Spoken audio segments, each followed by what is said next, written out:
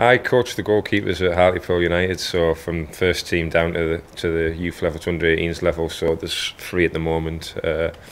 So I do that, and then obviously try and help out as much as possible, going to games and helping with the analysis and etc. Now, I've enjoyed the coaching, being back involved in football, 'cause, it's something that I love and I'm very passionate about. I had a lot of injuries, well, a back injury and a bad ankle injury, which was difficult, to come back with, and I felt like I wasn't fully fit, even though I could have managed it, but I wasn't enjoying it. The fact of, not being able, my mind being able to do it, but my body not being able to do it, and I found that really difficult. I always look back on the game where we lost at Fulham, where all the academy lads played. That was arguably one of my most enjoyable games, playing in, knowing you were playing with lads you'd grew up, and it was a proud moment for the football club. Debut for Middlesbrough, that was a proud moment, and then obviously Champions League, winning that with Chelsea was incredible.